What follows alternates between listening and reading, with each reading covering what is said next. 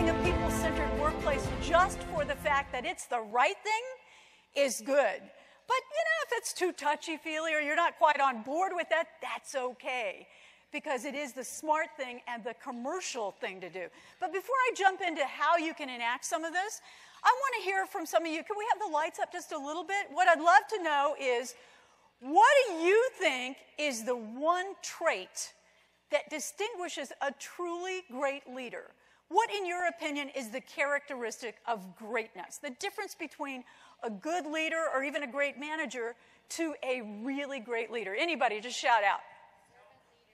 Servant leadership. You guys are in the splash zone. I love it that you're all up here in the front. Yes, servant leadership. Thank you. Who said that? You did. I've got a You Unstuck book for you. If you want to stick around, I'll sign it for you. Just for being the first to speak up with boldness and clarity. I always appreciate that in a leader. Who else? What's your favorite trait?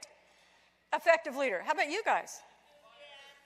Enthusiastic. Thank you. I couldn't agree with you more. And you yelled that out enthusiastically. So honesty. Yeah, baseline. Integrity. Honesty.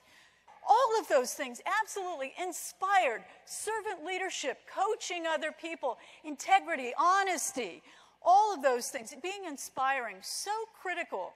But there's one other element, and I worked 20 years in the corporate world, head of communications at Sony, Universal, Turner Broadcasting, many years in that world. Now, in 2 weeks, it'll be 15 years as an executive coach and leadership consultant. So I've spent a lot of time on the corporate side and also on the business ownership side.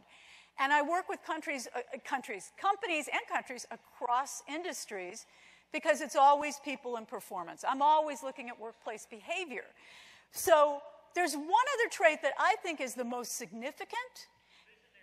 Visionary. That's a good one. That's not what I was going to say, but you're dead on. Visionary. The most important and the most overlooked. And that one trait, you know it when you see it. It's the people that inspire you to take action, the people that despite any setbacks, any hurdles in front of them, they keep on going with an enthusiastic attitude. And that one trait is hope.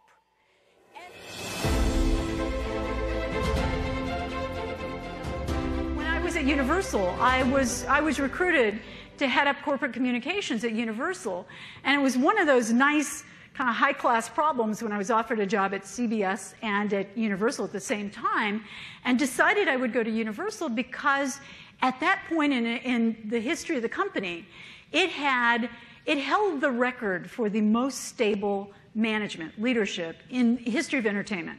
One guy, famous mogul, Lou Wasserman, at the helm of that company for 50 years, and his second in command. So very stable, debt-free, huge, but also, as happens after a long time, they'd gotten very stale. So a new owner had come in, the Bronfman family owned Seagram's Liquor. At that time, every business unit head had changed in the span of 18 months. So there was a new president. There weren't any female presidents, male presidents in motion pictures and music and television and consumer products all across the company. Massive change. And when we look at what that does to people and why it makes them so nervous, we just often have this blanket, oh, people hate change. But there are underlying factors. Sometimes people feel disloyal to their former employees if they embrace the new. Sometimes they feel like, my skills are not up to par. I don't know what these people coming from the outside know that I don't know.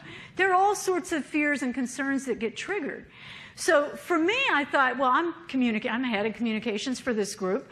I'm just going to go out and communicate. I'll do what I do because I really believe we have to create a shared vision here. We have to get on the same page, and that's going to require some time together, some rapport and trust. So I was as a department head, one of the perks of the job was my little golf cart. So, Universal Studios, anybody been to Florida or Hollywood? It's big. It was 540 acres. And I set 15-minute appointments basically with anybody that would speak to me. And that wasn't always easy. I thought, well, just meet with me. No, had no interest in the new team coming in. So I was persistent, and for about 3 months, my calendar just had these chunks of meetings with HR, accounting, the costume people, the producers, the on-air talent. I mean, anybody that was willing to sit down for a face-to-face. And I got my little golf cart, and I drove past the New York town and past the cowboy village and the parting of the Red Sea, and I went out to all these places and sat down with people and basically just said, tell me about your job. What can I do for you? How can we work together? All the basics. It did not take a rocket scientist by any means to figure this out. But I kept hearing, no one from corporate has ever been over here before. And it was just that, let's break down the silos, let's break down the walls and talk to each other, and then continue to build on that. And pretty soon, people started to see, we were not the evil empire, we were not out to get them.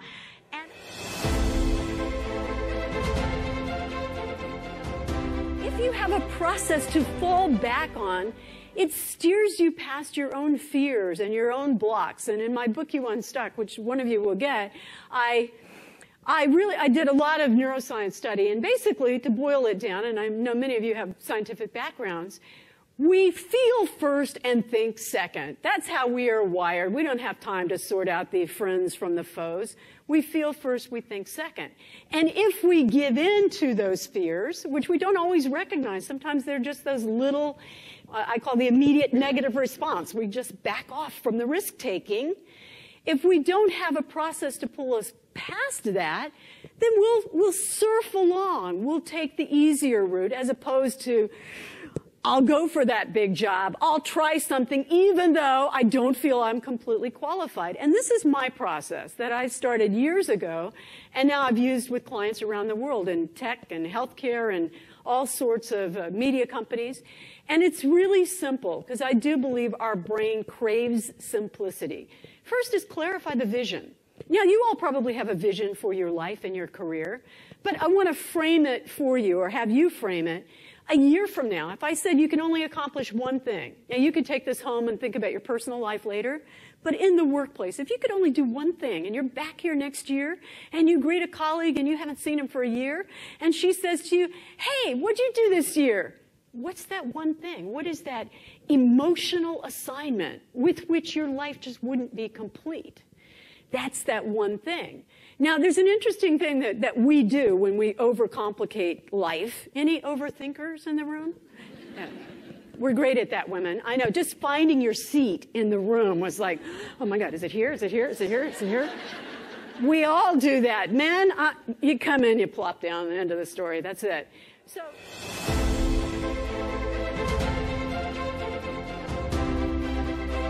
Congratulations. You have a natural predisposition for leadership. No. Lift as you climb. That is what it's about. And it's from Helen Keller, who's really one of my idols. Alone we can do so little. Together we can do so much. Thank you all.